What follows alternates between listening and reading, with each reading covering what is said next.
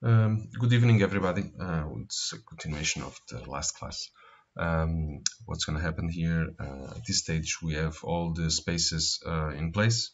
We have created the space schedule, and we have matched the outdoor airflow with the needs. So my comparison it's correct, and I agree with the numbers from Revit.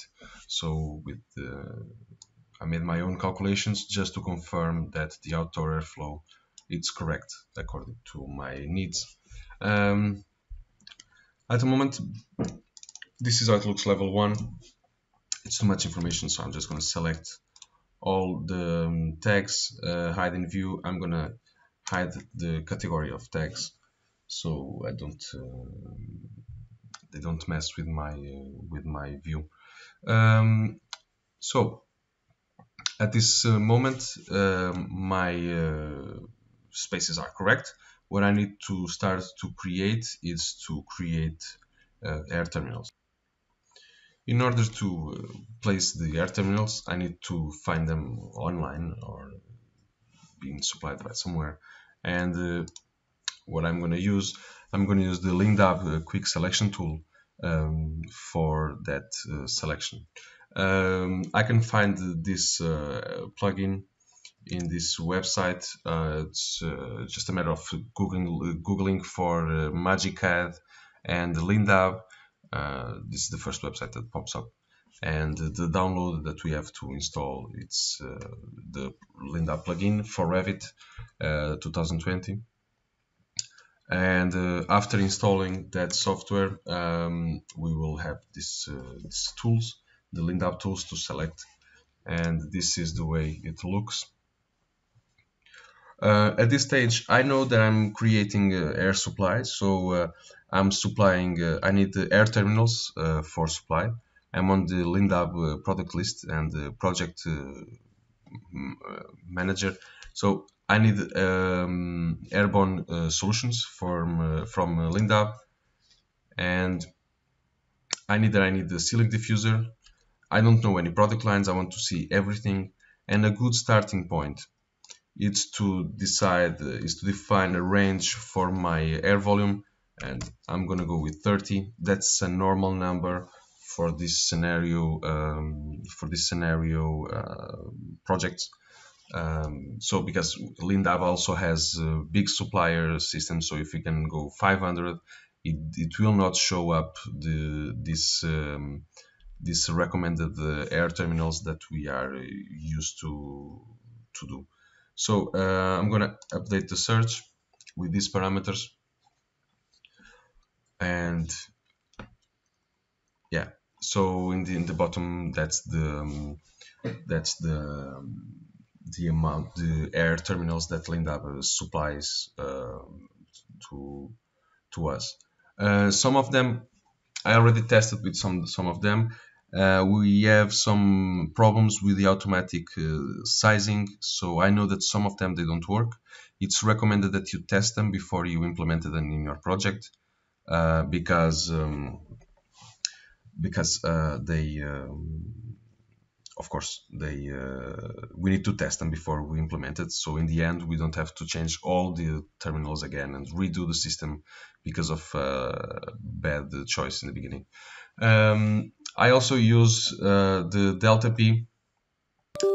So the delta P, that's the pressure loss, the punctual pressure loss in pascals. And I'm also looking to find an air terminal that with 30 liters per second as an air volume uses less friction, so it doesn't have so much pressure loss. I tested this once and they work for me. Maybe it's a good idea to test some of the other ones. Sometimes they don't adapt to your design. Sometimes you want to have something more exposed, similar to KEA's main campus canteen. It depends on the project that you are. So at the moment I'm just going to select this one. And really interesting in here is that Lindab gives us the graphic and it calculates the pressure loss for our air terminal. So this is the Lindab graphic specifically for this family. And instead of going down through Lindab's list of pressure loss, I can have them directly here. It's much easier to get the values. So at this stage in the future, what will do, I'm just gonna take I'm just going to use this graphic and use it on my report. I'm just going to take a snip, and because the air terminal is 30, so we can see here. I'm just going to close this one. We can see here that because we define the air volume, the airflow to be 30, it calculates the pressure loss to be around 11. I'm not going to use it for the moment. I'm going to use it after when we prepare our report. Okay, so at this stage, I like this family. I like the way it looks. I'm going to export to Revit. So it says here that the export was successfully exported, but I cannot cancel. I need to continue to get the family into Revit. So I continue, and I should have the family popping up at some point. What I'm gonna do, I'm just gonna place the family around. So I'm just gonna do this room. No order specific. Of course, I imagine that I'm gonna have a pipe here that will supply somewhere here, because in this area here I have double ceiling, so I believe this is going to be my vertical shaft. It's going to be in around this corner. So my system, my main supply is gonna come through this direction. So I imagine that I will have a pipe somewhere supplying here, another one going inside, and so forth. So I'm just gonna place the rest of the air terminals, and I will come back when everything is placed. Okay, so at this stage, the building is all populated with air terminals. Maybe it's too much. Maybe I'm exaggerating a little bit, but just in a way, so we have the schedule complete, and it shows up all the rooms. What I want to show you guys here is that in this section, probably is not correct if I check the offset. If I'll check the elevation from level on this air terminal, it's 0, and if I select all of them, it's 0 as well. So I need to fix this issue. I'm just going to create a section here, so then I can see the needed elevation for this ventilation. I'm just going to create a dimension here, so then I know, okay, 2700. I need to select all the 42 air terminals, and I'm going to change the elevation of them to 2700, and all of them, this should be. Of course, I need to do this for every room, because I'm placing this at the ceiling level. So I need to fix. I need to know what's the elevation of the ceiling. It might not be 2700 for all of them in your case. Continuing with just a second.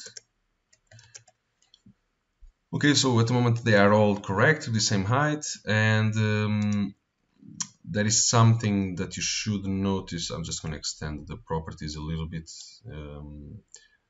more.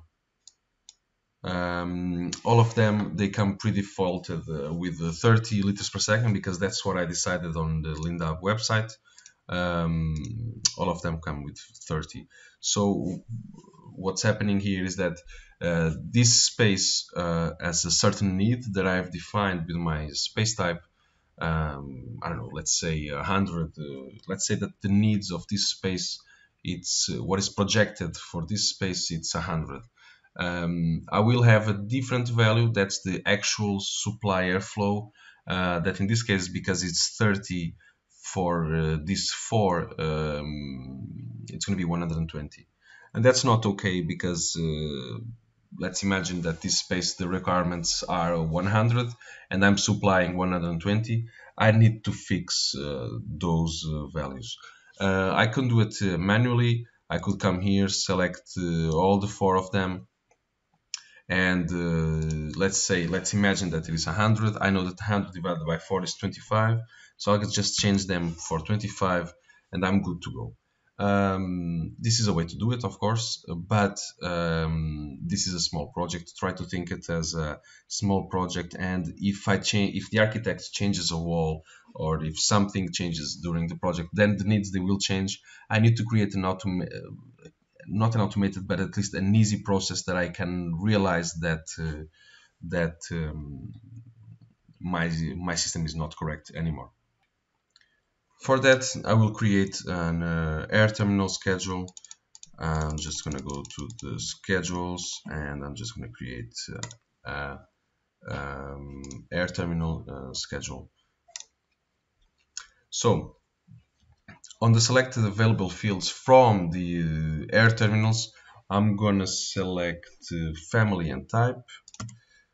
So then I know what I'm treating. I know it's always the same family, but I might have 2 different families at this project. I'm going to look at the flow as well. That's a core value that I need.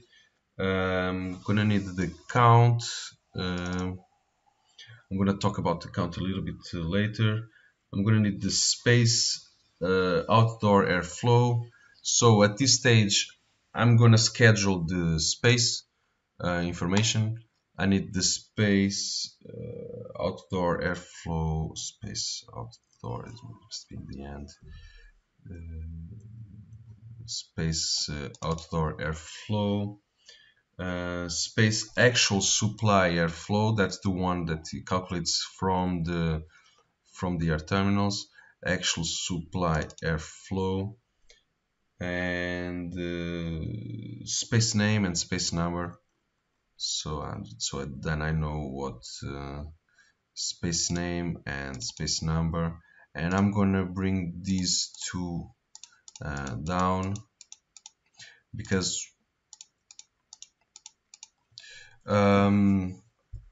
what's happening here is that the outdoor airflow, that's directly related to the designed needs of the space. So according to the architects and according to the mechanical laws, MEP law, so the HVAC needs, according to the law, this room needs a certain amount of air.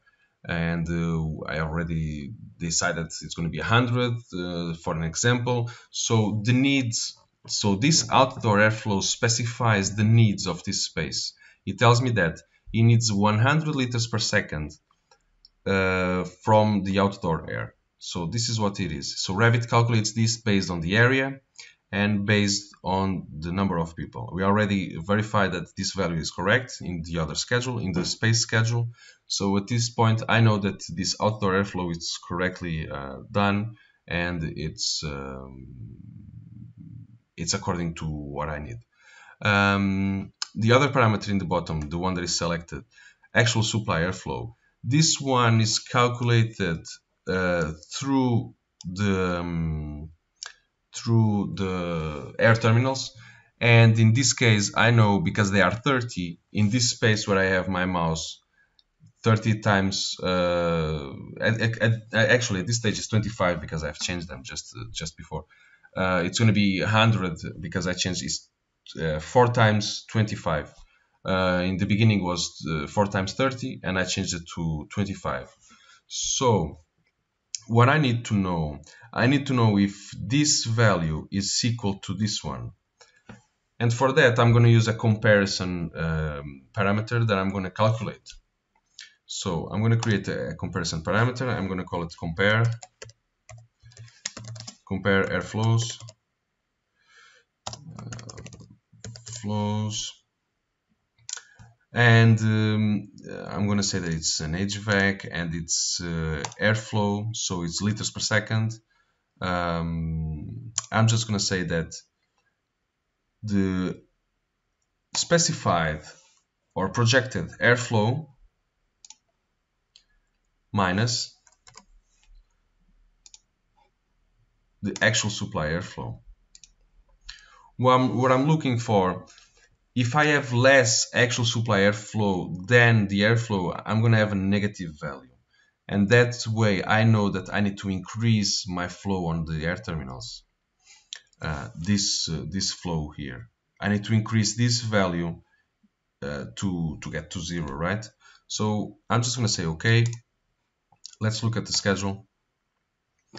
And yeah, I have, I don't know how many terminals, 42 or something like that. I have 42 air terminals, and I have the compare airflows. Nothing is near to 0. In some of them, I'm too much over. I'm over the needs. In some of them, I'm below the needs. So what I need to do, I need to fix this. Of course, I can come here and change them so the actual supply, the outdoor airflow is 194.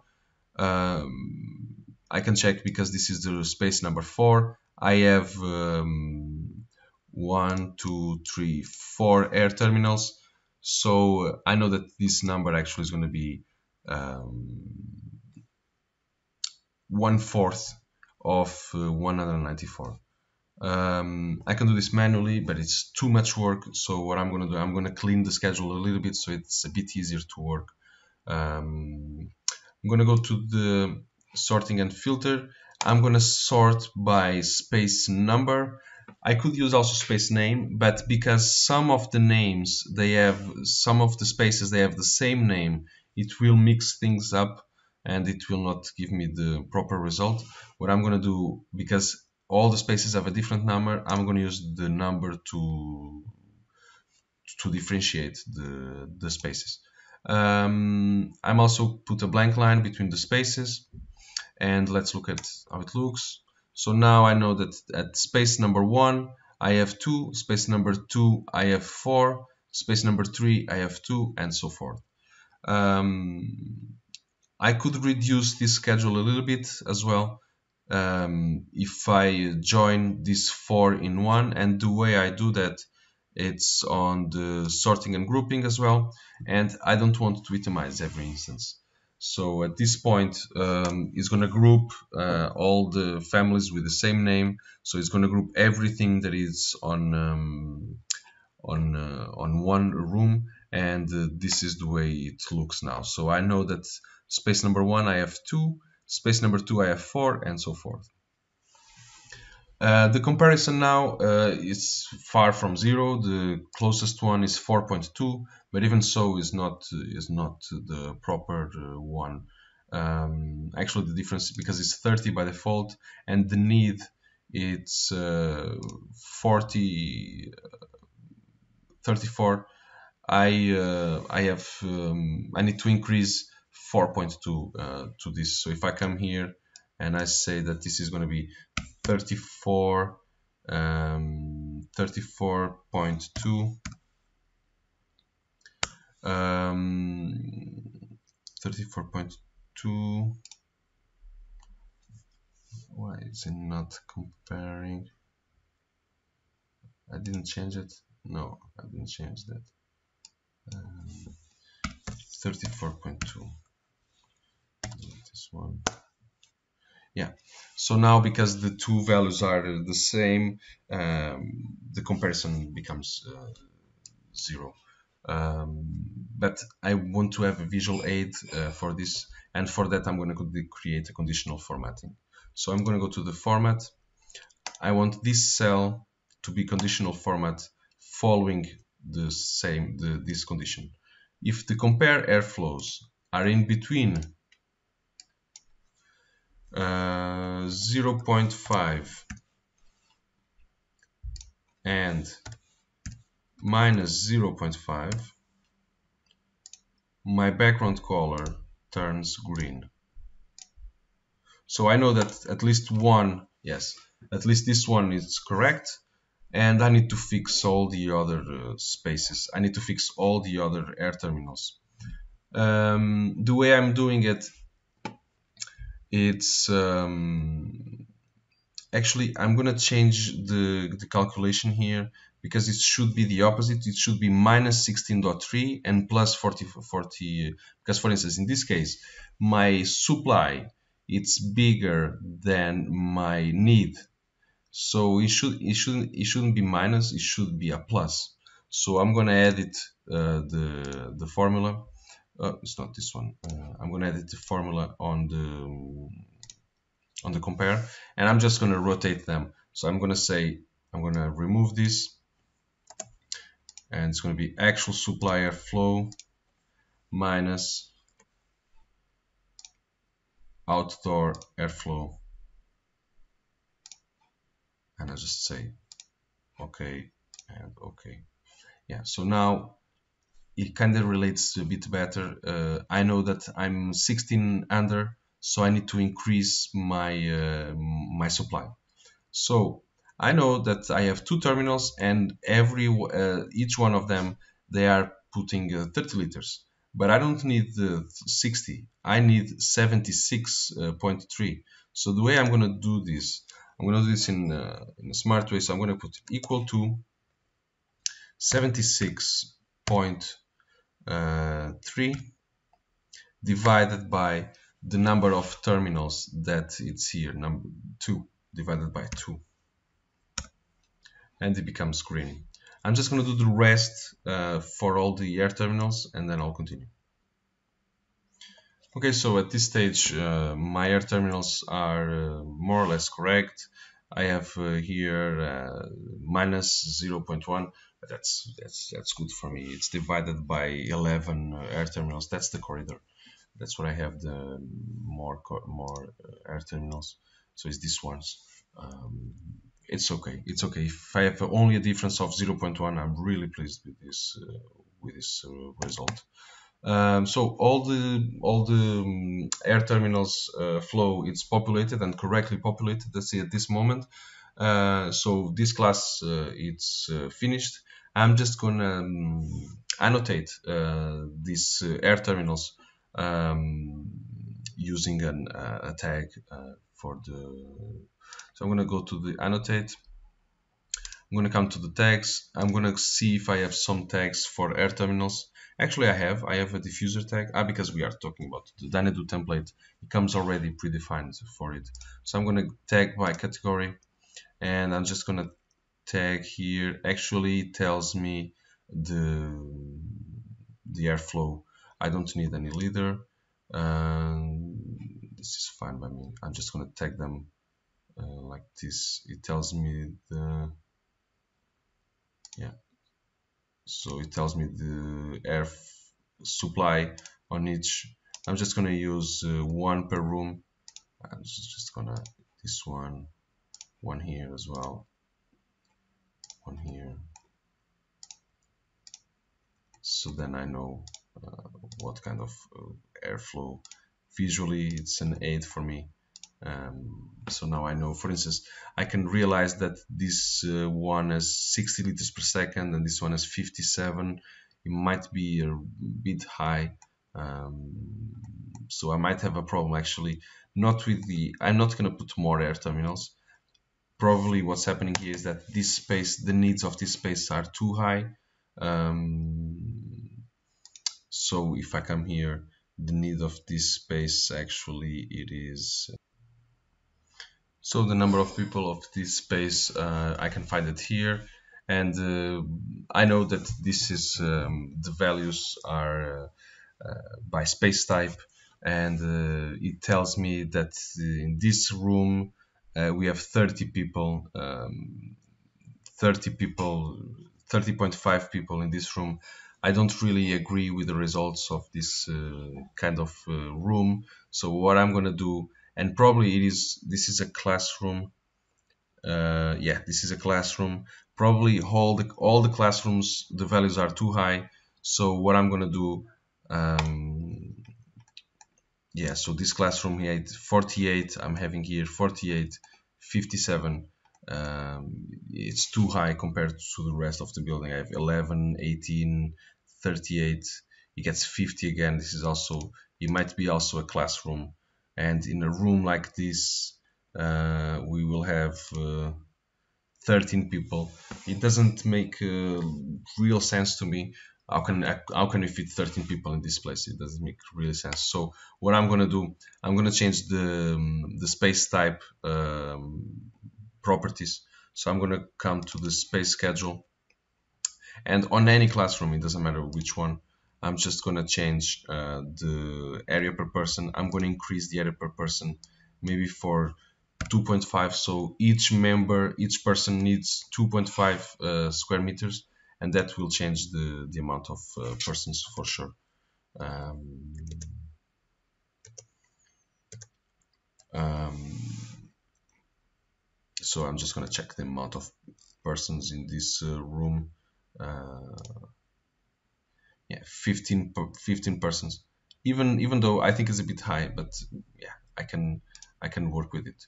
We have a problem now that we are because we were supplying for the previous amount of persons. Now we are supplying too much for sure. So I'm going to come to the air terminal schedule. So now I know that my outdoor airflow dropped a little bit because I reduced the number of persons on the room number 9. I'm gonna just check which room is this one. Okay, so in this room, what is telling me? What is telling me that we have 18 persons. Even though I think it's too big, it's still too big. So I'm looking for around 10 persons. I'm gonna go 3.5 square meters per each person, and it reduces the number of persons for 13. That's okay. Of course, it reduces the airflow, the needed 107. That's fine. I mean, we are talking about space number 9. So now we're going to go to the air terminal schedule. And the terminal schedule, it looks green, but it shouldn't be green actually, because I know that the space number 9, the outdoor airflow, it's not 227. We need to refresh the values of this schedule, because now this number is not correct anymore. It should be actually space number 9, it should be actually 107 instead of 227. Okay, and because I've changed the number of people, of course all the classrooms will have different values. So I'm just going to adjust this value. So this is going to be equal to 194. So I'm looking at this number 194. That's what I need. No, what I need actually is this one, 91.4. So 91.4 divided by 4, that's the amount of air supply air terminals that I have, and I'm looking at a value of 22.85. That's what I want. I'm just going to finish the schedule, and okay, so at this stage, all the air terminals are properly dimensioned. If I come again to my level 1, now my air terminals, they have really nice values, everything are maximum 30, so I'm going to have a little pressure loss. That's what I want.